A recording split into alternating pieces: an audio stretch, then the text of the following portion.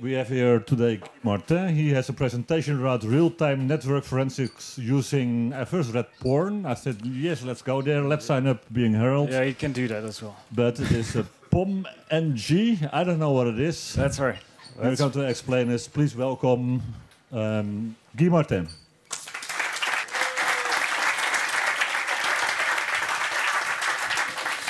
So thanks everyone for coming. POM-NG is actually Packet-O-Matic next generation. So it's the sniffing tool I'm working on, and I'll explain how it works with all the challenges that are behind us. So a little bit of the agenda. First, who am I? A little bit about network forensics. I'll do an overview of the tool, talk about the architecture, all the different kind of processing. There are also the output, the future of the tool, and the Q&A. And of course, there's going to be a live demo. So I suggest I start the live demo now. I'm not sure how it's going to work because it depends on the traffic I'll see. But anyway, I got a fallback solution with traffic I've got already. So I'm not sure you can see anything, so I'll try to make it bigger. Is it a little bit better? Oh man, it's... Nah, not really. That sucks.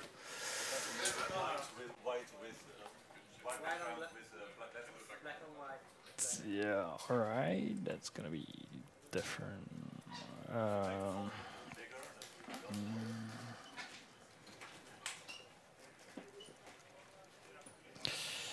Yeah.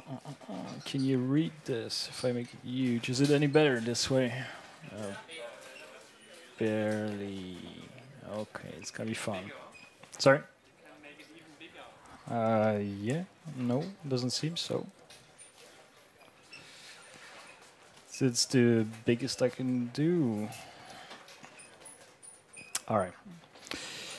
Okay, so anyway, I'll explain all the things I'll do. So first of all, sorry, that wasn't planned. So, okay, did I kill it? Yeah, I killed it.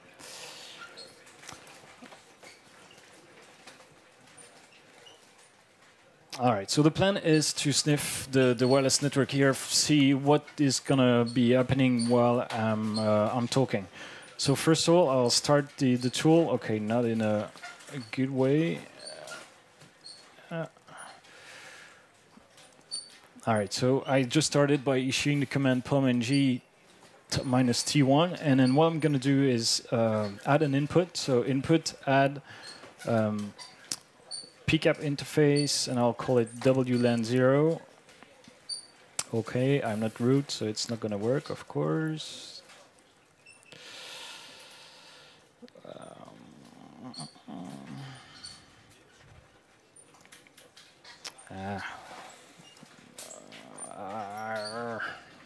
Of course. Yeah, that's a good start, right? All right. You know what? We'll do it later. Doesn't matter. Okay, so first, too fast. Who am I? So I'm Guy Martin, that has been explained already. I'm passionate about networks. I've been working in networking fields for years, but really I just enjoy looking at packets, hexadecimal dumps, stuff like that. Find out what's happening on the network. I'm an open source advocate. I'm only using Linux and open source stuff as much as I can.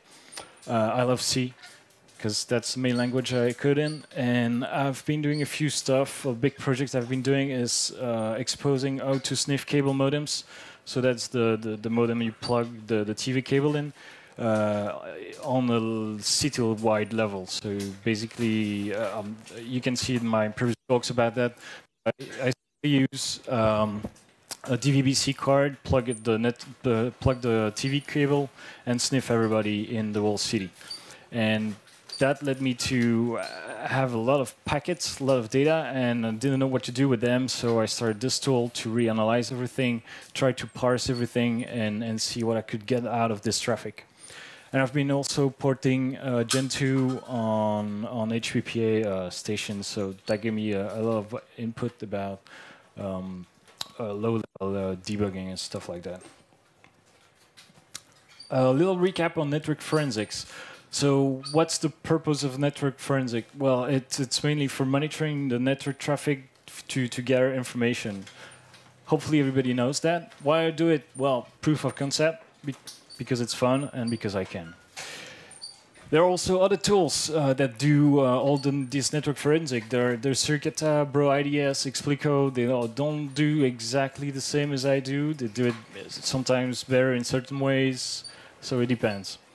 If you're not happy with mine, I surely invite you to go and see those.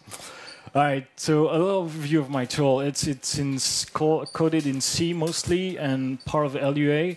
The LUA thing is for scripting, so you'll see it's very useful if you want to extract exactly some information. It's fully multi-threaded, it's modular, so you can code, if you want a plugin for a certain protocol, certain payload you want to analyze, you just code that, and it's going to fit all together in the architecture. It's event and payload based, so that's kind of an approach that I've been discussing with a few people, and apparently it's quite new. Everything that's going to happen in the network will result in an event. Let's say you browse a web page, you do a request, that's an event. You have a response, that's another event. You query a DNS server, you send a query, that's an event. You receive a response, that's an event. And on top of that, there will be analyzers that will see, oh, I had a query, I've got a reply, they both match. Okay, I'll create an event that says, I've found a new DNS record and it's valid. The payload, it's like the files, everything that is content based. For example, if you payload can be multiple things. It can be, for example, all the files that you send and receive in an HTTP request. It can be also files into your SMTP session. Like one payload is going to be a multi-part blob, you know, with the multi-part MIME type. And that payload will be even then split into its own little payload so it can extract everything.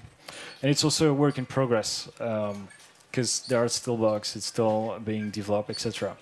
So how does it work? This is the main architecture. First, you sniff from, you have to capture packets, of course, so you can sniff for various things. Usually you're going to sniff from ETH0, ETH1, can be wireless interface, can be satellite cards, TV cards, whatever you think. Then after that, all those packets are taken and they are parsed layer by layer. So the input will say, okay, this is an Ethernet packet. This is an 802.11 packet. So the protocol that matches this description will be called, and then each and every protocol above that will be called by the previous protocol. So you can really go up to the top, up to HTTP, all the stack of protocols, and you will keep the history of this stack. So it's a lot easier to act on that later on. All these protocol parsing, they will generate events, as I already explained. They will generate payload, and they will generate packets as well. The packets will contain all this parsing information, so it can be reused. All these information can be reused in the output to either store a file that belongs to a specific event. So if you say, let's give an example. You have a JPEG that comes, and you can see the EXIF data. You can see it has been taken by an iPhone. You can see it's been taken in this location. And because the payload is related to an event, you'll have an HTTP request event linked to that payload. And in that request, you can see it's coming from Facebook.com. So you can say, OK, no, I want all the images that comes from Facebook and that were taken in that specific area at that particular time with this specific device. That works.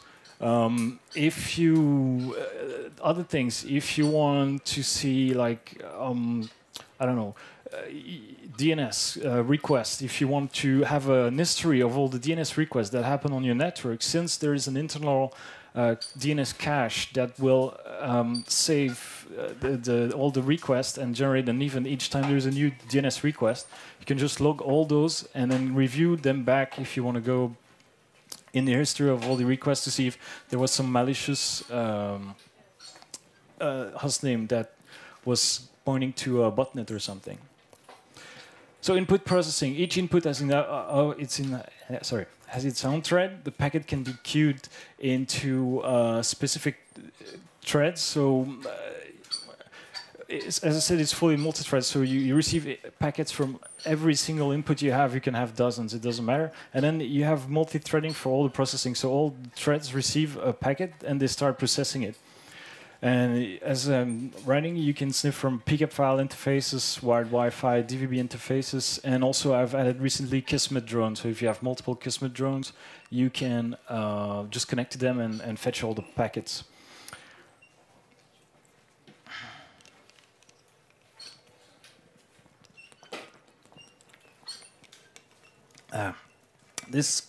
Here's the good part now, protocol processing. So because of, well, you know, there are stuff you have to do all the time with protocols. Like you have to keep track of connections. If it's a TCP connection, UDP connection, you have to handle streams, fragmentation, etc. So I've implemented basic API that allow a new protocol, if you code one or if it's supported already, to just reuse those API for connection tracking. Connection tracking works in a way that it's a hash per protocol. So the main challenge here was to find a connection tracking mechanism that was able to work with every single protocol. So usually when you do connection tracking, you match on a source and a destination value. You might match on other stuff, but that almost never happened. So for each protocol, I just simply said, okay, you have to look at this field and this field, take them to, create a hash, and you have a connection tracking object. And this allows to create a connection tracking that goes from IPv4, so you have a hash for IPv4. Then each connection with those two source and destination address are pointing to different TCP or UDP connection tracking objects. And each TCP connection, for example, if it's HTTP will have its own connection tracking object as well. So each protocol can save its own little data about its connection and retrieve the whole data from the below protocols. An example of the protocols that are implemented, Ethernet, of course, DOCSIS, MPEG-TS, very useful if you want to sniff DOCSIS cables or even satellite. You can receive you can point at internet satellite streams. Sorry, and it will recreate all the IP packets based on the MPEG, MPE encapsulation. And of course, if there is another kind of encapsulation you find out, you code it, just that small part, and it will integrate with everything else. So yeah, a few challenges in protocol processing. Well, connection tracking, it took me a few months to find out a good algorithm for that. Like I've been on it for 3 months or more.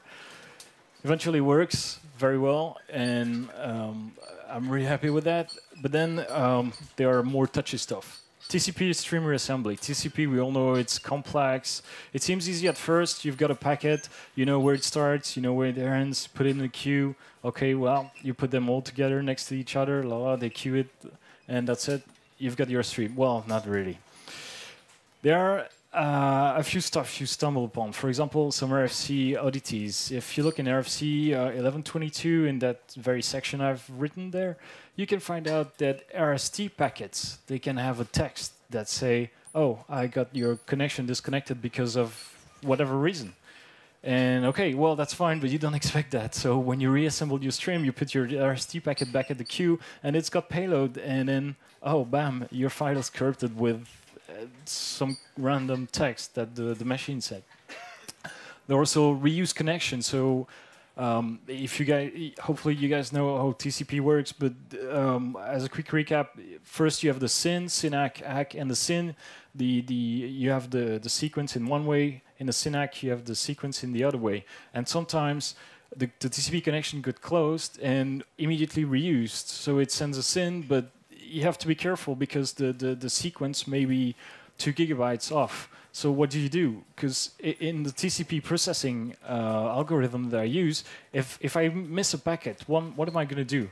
Well, I need to do something with that missed packet. So I cannot just ignore it and forget about it and concatenate everything that's after that. No, I have to insert a gap, like empty data. This way, if you're reassembling a video, it allows you to simply have bytes written with zeros, and the video can just continue smoothly playing while you'll have a bit of crap on the screen, but that will not hurt. so what do I do with this new sequence? It's like far off. So I have to check that the sequence is not too far off, make sure I know the sequence already and keep the state and everything. It's definitely not easy, especially as well when I've seen machines doing synac, synac, and then they send the ACK back, and then just a few seconds later they send a syn back, and another synac comes back. And you don't know which is the connection that's been negotiated. The sequences are just a few bytes away. You don't know what to do, and well, it bombs out. It's really, really hard. So if you guys have input on that, if you want to look at the code, feel free to do so. I'll just give here a few challenges, not a lot, but DNS record processing, of course, you can just send DNS reply. They're not authenticated or anything. So I had to make sure first to keep a track of all the queries, and then eventually receive all the response magem on the queries. That was not so easy because afterwards you have to handle the expiration of record. So what do? The main goal here was to I get all these. For example, let me give you an example. You're sniffing an access point. You sniff an access point, and mostly what you'll have, let's say the scenario is the following. You are here, the access point is here, and the client is here. You will mostly not receive packets back from the client. You will only receive the packets from the access point because the client is definitely too far off for you to sniff. So what you will see HTTP reply coming. Those are very useful because they contain, for example, HTTP cookies, which you can reuse for sessions, etc.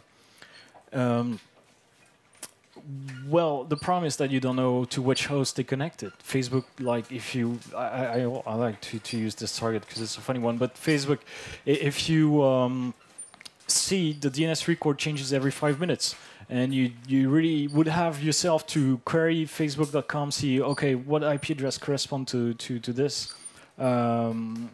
Sorry, what hostname corresponds to this IP address? Is it Facebook? Is it not? So here you will receive the DNS reply because the client asked who's facebook.com, and the IP will broadcast, there it is.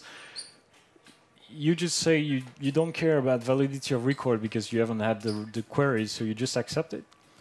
And then it will be in the cache, so when you receive the HTTP response back with the session cookie, the cache will tell you automatically, okay, this IP address is facebook.com, so it can update the event, and then you will be able to store that session cookie in your log.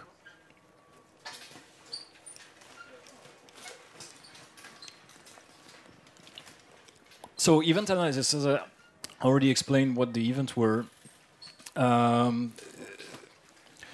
So all the protocols, they parse those events, and also there are event analyzers. So you receive an HTTP request, you receive an HTTP query, you know what to do, which one is which. So the analyzers are able to keep track of those two events, the query, the response, and then create a new event that contains the data for both events. So this way, you can have everything in one single event.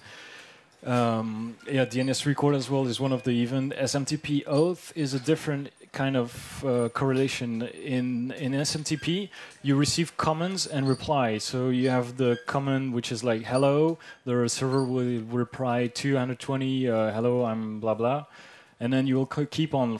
The next command you might do is auth plain, auth login, and you receive the reply which is going to say okay or not, and the analyzer just listens for those events, correlate them all together, and eventually generate an SMTP auth event that tells you, okay, this guy, client address, server name, server host name, try to authenticate with the plain or the login method, and it used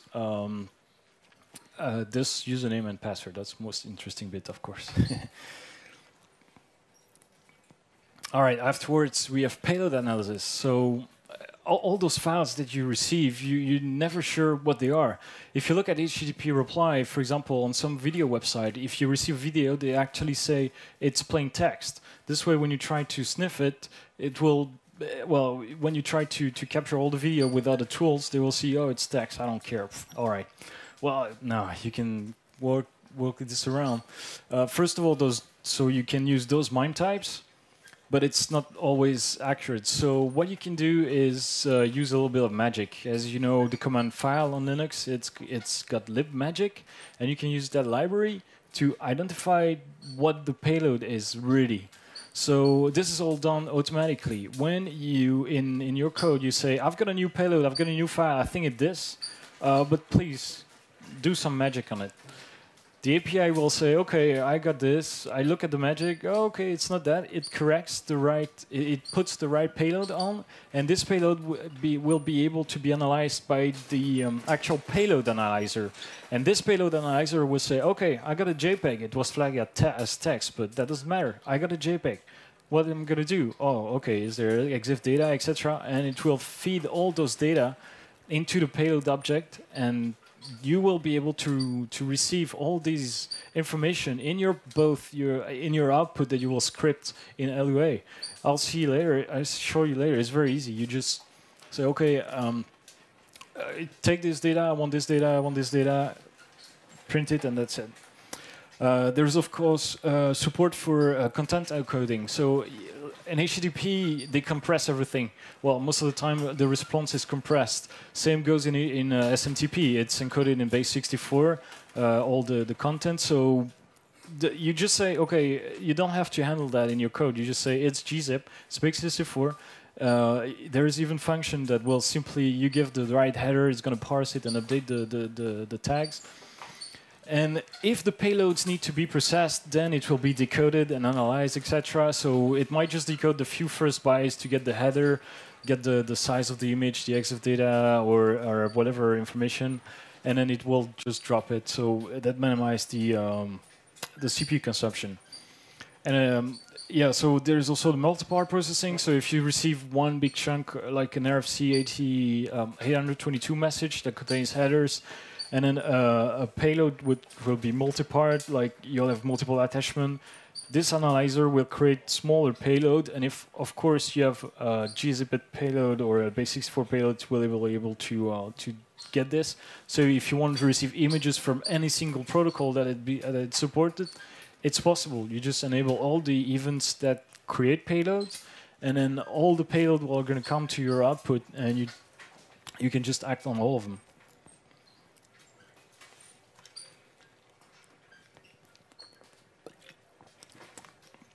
So the outputs. There are a few existing outputs. The standard one, so log.txt to log stuff in text. So based on the template, in the template it's an XML template. You say, okay, I want this field, this field, this field, and I want to output this specific line. So it's very useful if you want to log all the HTTP query into an Apache log file form. You use that logs.txt, you say template HTTP Apache, and it will log everything like Apache would do. There are also other logs I can show you later on.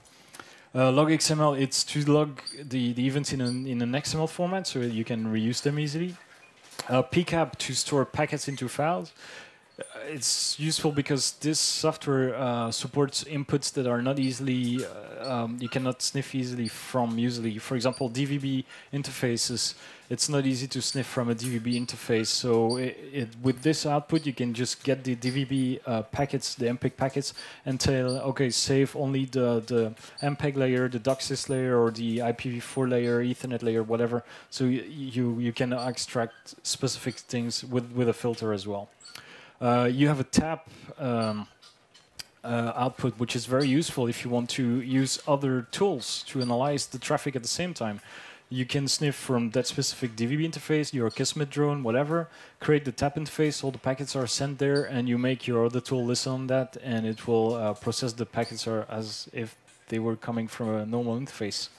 And file, the output file, which saves files into payload. All right, so I think it's time for the demo, if that will work eventually. Let's do it another way.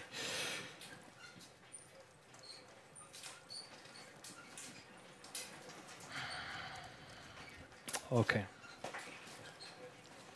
So I've started it at the top, and I'll do it by hand. So what I'm gonna do now is I've got some of you might have seen the sniff box, I call it. It's like a box like this with 4 big wireless antennas stuffed with 4 wireless cards, a Guru plug, and a Kismet drone on it. So I'm gonna connect to it and see if there is any traffic and see if anybody is like sniffing. Surfing the web or anything. So first of all, the way you do that, you start your sniffer here, down here, with a simple command, and then you connect it to the interface. So I'll add an input. So the command is input add. You see, if I hit tab, there are a few inputs. I'll choose the input Kismet drone. I'll call it sniffbox. So this is my input sniffbox 0. That's even better. I'll add, so no, if I do input show, you can see the input sniffbox 0. It's not running. It's like Kismet drone, no packets, no runtime. Host is localhost. That's not correct. So I'll just input parameter set sniffbox 0 host, and then the host is this one, if I remember correctly. And if you want to connect, feel free to do so. All right, that's it. So no, I only have to start the input, but starting the input without any output is not really fun. So let's add some output. I've added. Let's start an output. Let's say the wall of sheep output. I like this one. Well, no promise it's gonna work, but so I coded that like this morning. I'll call it sheep. So output add wall of sheep. That's the type of the output, and I'll call it sheep. Output show sheep. You can see sheep. I don't know. Sorry. Output show. So you can see I've got my sheep output. It's gonna log into wall of sheep block. I'll change that. So output parameters set log file. No, sorry. Sheep log file /tmp/cheeps.log. Okay. I start the output. No, all right. Let's do a more common one. I want to see all the HTTP requests as well. So output add. This one is log.txt, as I explained, and I'll call it Apache logs. Logs, okay. So if I look at all my outputs, I've got the Apache log output, which the template is not set. So I'll have to set the right template. Output parameter set Apache log template HTTP Apache, and then I'll okay, the prefix is right, so I can start that output as well, and then I just need to start the input. So input start sniffbox 0, and there we go. Okay, I don't have internet access. I forgot about that. Is there a cable I can connect to? Yeah, I can try wireless, but it's been quite flaky, unfortunately. No, I might have. No. All right, let's see. Discover, give me your new IP. You guys can't see. Okay, got an IP address. Excellent. So let's try this again.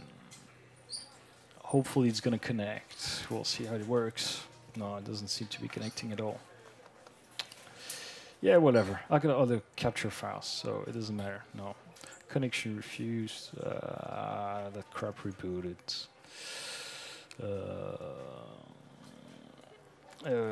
Sorry about that. Nope. Visitor, not cam, not OHM. What time is it actually? Okay. Yeah, it's down. Oh no, it's not. Okay. Yeah, it did reboot. Yeah. So I just start the Kismet drone here. I need to do a little funny stuff with the. So you see, just okay. So if you look, I'm not sure you can see, but no, you can't. That sucks. Maybe bigger. Still can't. No. All right. Anyway, I can't see either anymore. So I just started Gizmodrone on this box, and I can connect to it. So all right, here, what do we have?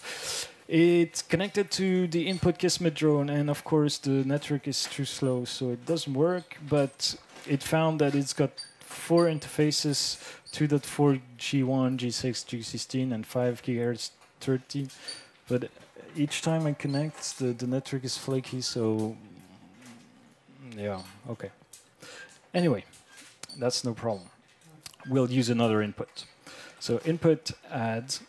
I've got some pcap files into. Let me show you. So I've been running an access point at my place, like with SSID default. All right, fine. People connected to it, fine, not my problem. Well, actually, maybe. And I've got 22 gigs of pcap files out of that. Well, of course, there were a few stuff. All right, so what can I do with those pcap files? Well, same thing, huh? You just, if I can find, so I've input add pcap directory, and I'll call it captures 0. Capture 0 is fine. Input show, so input parameters set capture 0 directory. That'll be, where is it? Okay, this guy here.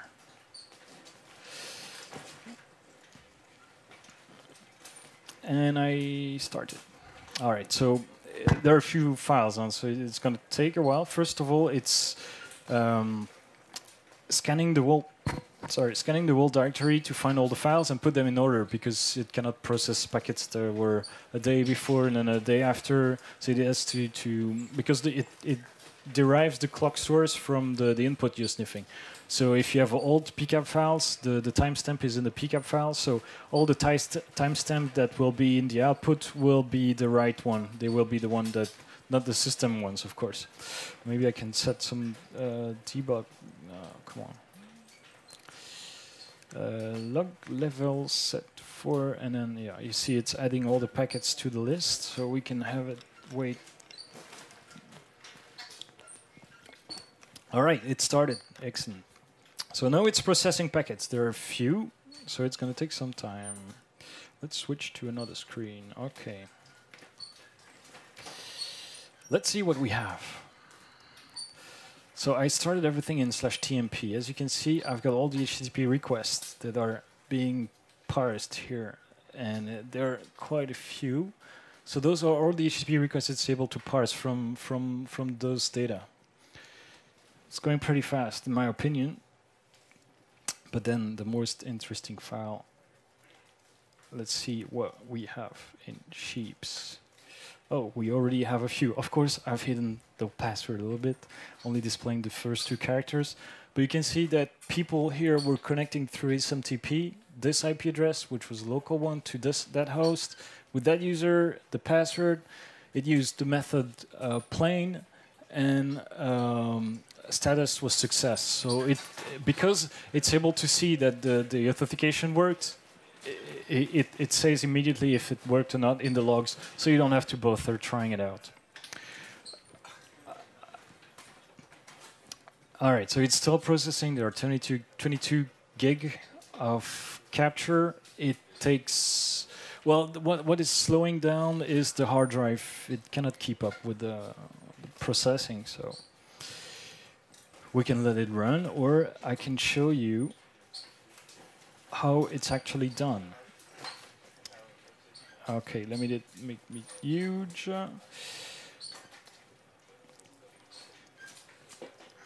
All right, let's see wall of cheap. That's the most interesting one. Hopefully, oh, BG equal light, is it? Yes, okay. How does it work? Well, this is one of the Lua script that creates that wall of cheap output.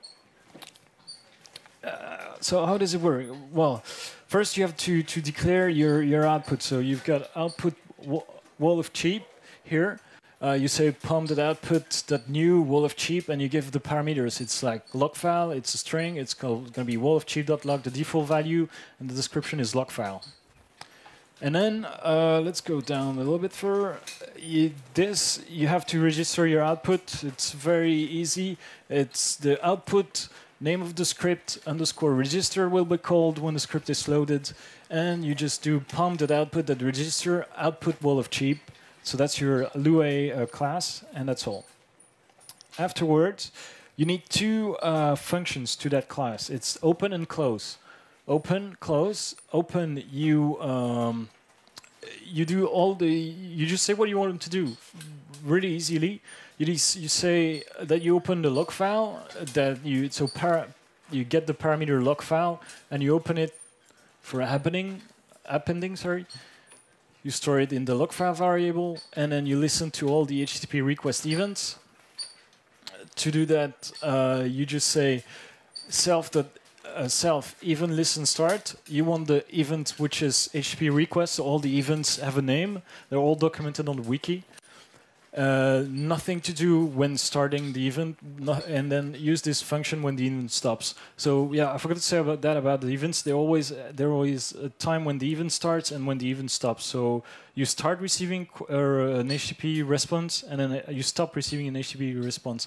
The main difference is that at the start time, you have more information about the packets that trigger that. You have the whole stack that triggered that, the whole protocol stack. But when the event stop, you don't, because it might be stopping because of a timer that expired, like if the TCP connection is closed. So you have less info when the event start. You have all the info when the event stop, but you don't have the packet that triggered that, because it might not be triggered by a packet. So, man, the screen is really not nice to read. Huh? I also listen to the SMTP auth even. That as well, it will call the process SMTP auth function. And that's about it. For stopping, I check if I've got a log file, I close it, and I stop listening to the HTTP request and SMTP auth event. So that is almost all of it. Afterwards, well, you have your two functions that process the event. You could have just one function and do an if statement on the event type. Output wall of cheap, process HTTP request. The data, so it's the argument AVT that is passed, AVT.data. I say data, the username is data username, password data password. If not username or password, then we don't care about this even, because there is no authentication. Client data, the client address data. So same for the server. You got the server name, the status for the status code. If it's 200, 401, you'll see immediately if the authentication succeeded or not. And simply you write into your log file found credential via HTTP using this client, this server. User is username, password is password. And status is status. Same thing goes for SMTP authentication. A little bit more complex because there are multiple types of authentications, but basically it's the same. Gather the event data, server hosts. If you don't know the server host, which might happen because it was not found in the DNS request, fall back to the server address. You also have the server hello, the value it gives when on the 220, the first message it gives. Well, that's the debug stuff. Get the username for the parameter from the specific authentication parameters, the method that was used, and you log it a little bit down. So you simply write found creation via SMTP. That's what we've seen before. Client address, server address, username, password, method, and status. Of course, this is why you don't see the full password, because I've only taken the first two letters and appended ... But basically, it's all there. So that's it. That's all you code wall of cheap. And I cannot. No, it's so far. Okay. Let's see. Okay, it's done running. So yeah, we've had a few.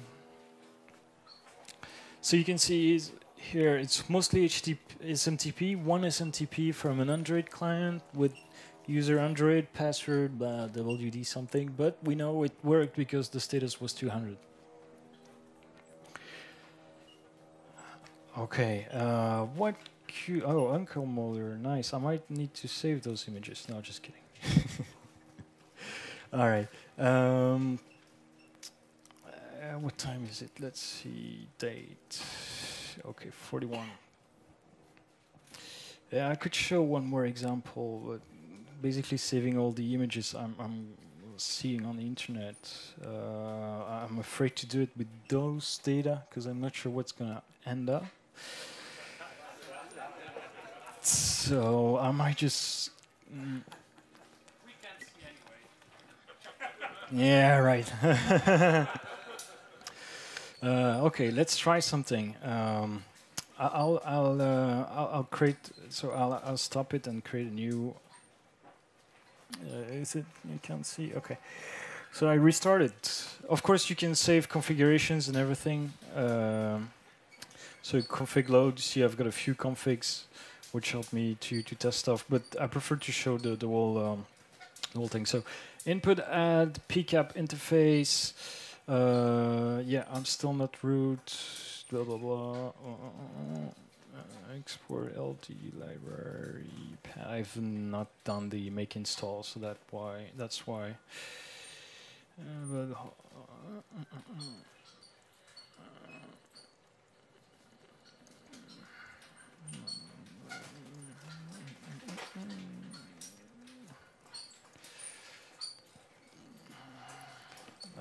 Okay, yeah, because it's already running.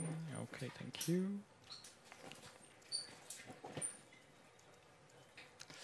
Okay, so I connect back to it. So I've started as root now. Okay, so let's add an input. So input add pcap interface, and I'll call it WLAN0. Input parameter set. No, input show. So, oh, it already found out the suitable interface was WLAN0, so I can just start it. But let's dump all the files. I think I've got input output add HTTP images. I'll call it. So output show. Okay, so this output HTTP is also another script that I coded to show that you can dump images, video, and you can also say, I want that the minimum surface, the minimum size for an image is 90,000, which is about 300 times 300. But you never know if an image is going to be huge and I mean tall, but not large. So I just prefer to put the product there. So I'm going to log everything, all the images related stuff into http.log, and the log format will be the following. So output start images, input start WLAN0. Okay, let's start a browser and see if we can go on a website simply. If Firefox deems to start, come on. Okay, there we are. That doesn't work. It's good. We're not gonna. Okay. Did I lost the wireless network? Yes, I lost it. Cool.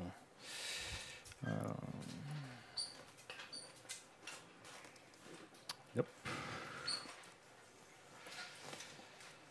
And if I can't do that,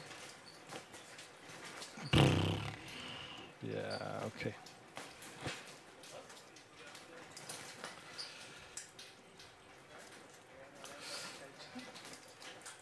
All right, nothing wants to work today. That's okay. Let's see. Do I have internet? Yeah, almost. Yes, I've got an IP address. That's a good start. All right, so you guys have a website you fancy? Wow. Okay, the stupidest website on earth. Did I start the input? Because if I didn't, then we are screwed. Where is it? Yes, it started. Output show. Output is running as well. Okay. 9GAG. Ray. All right, let's see. Hopefully that worked. Yeah, there is there are no images. Okay, fine.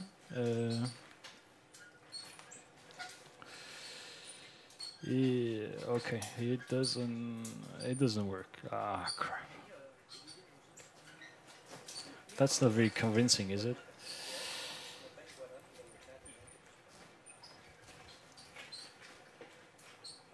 Yeah, it's got packets. Photo show. You see you've got all those details. So it's found 9 HTTP. There are currently 9 HTTP connection. Total 18 connections you can see here. So these are all the protocols. Well, it's missing a little bit, but you have all the details about each protocol. So this might be ICMP or no, this is HTTP. So 9 connections currently happening. So it has 9 contract objects for this connection. It's seen 18 connections in total, 131 packets, and this amount of bytes.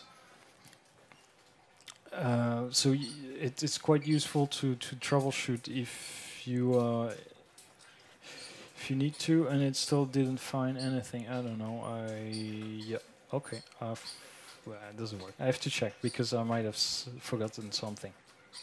Anyway, let's go back to the presentation. All right, so what is the future of this tool? Well, obviously, support more protocols. That is the hardest part. Each protocol is like a single project in its own. I started to code the SMTP protocol a few months ago, and I was like, SMTP, it's so easy. I mean, it's simple mail transfer protocol. It's simple. It's in the name. Well, it's not. Because you code SMTP, all right, fine, you got your payload, and then I was like, okay, fine, look, I got this whole email, but it's with those crappy MIME RFCs that I've got to parse. And it took me more time to code those MIME RFCs to be able to decode all those emails, all the payloads of the email, the multi-part, the encoding. Oh, man. See, I lost my hair, that's why. So, yeah, that's the thing. Additional protocols, the next protocols will probably be POP3, IMAP, because that's the main ones being used. You can also do pretty much everything with HTTP protocol, because everything goes through HTTP nowadays. The next item on my agenda as well is better database support, because here you cannot log into a database right now. What will be cool is that text output that you've seen will just feed a Postgres database, and then you can just issue your select comments on that. So, sorry? It's fine, even if you plan to have more than one group around the network, so they can feed just one. Yeah, of course. You can connect more than one and feed one single database, or you can connect multiple inputs to a single one. It's up to you. So, yeah, and of course the database support is modular as well. Currently there is SQLite, but I'll add Postgres. I'm working on Postgres. I'll add MySQL, and whatever people need can be added fairly easily as well.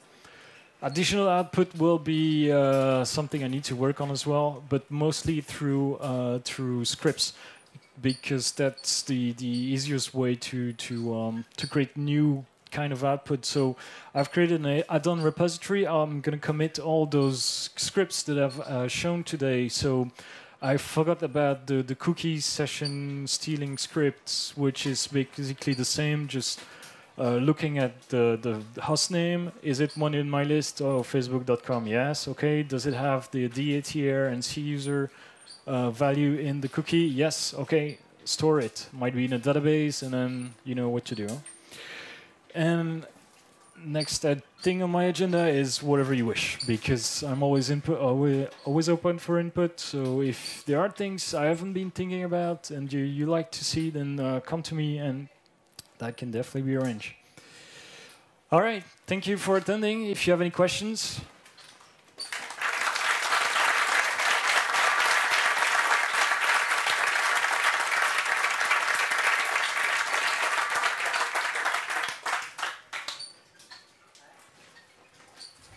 Check. Yeah. Hi. Very nice project. I would like to ask you a couple of things. The first one is, what is the maximum speed you reach without losing packets on a common hardware specific to have a big system to wiretap on fast network? Well, good question, because the problem is that the CPU needed depends on the output that you use, because if one input says I want to listen to that specific event, then the event will start to process. So I try to minimize the CPU usage as much as I can. So if something is not used, it's not going to be processed and it's just going to be skipped. So it depends what you want to do. If you want to process only DNS packets, I think it will be pretty fast. If you want to start processing all the HTTP with encrypted, compressed payload, etc., it will obviously take more CPU. So it's really on a case-by-case basis.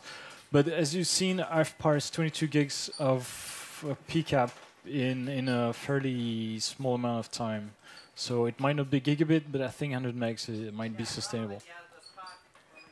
Is when you try to searching something in real time, so you have to process in real time to find whatever you want. Well, you can do two things. Either you take everything, you extract everything, and you look that up later, or it really depends how you customize your output. As you've seen, it's really easy to script. So if you just want to output everything, do it, save it somewhere, and then you search.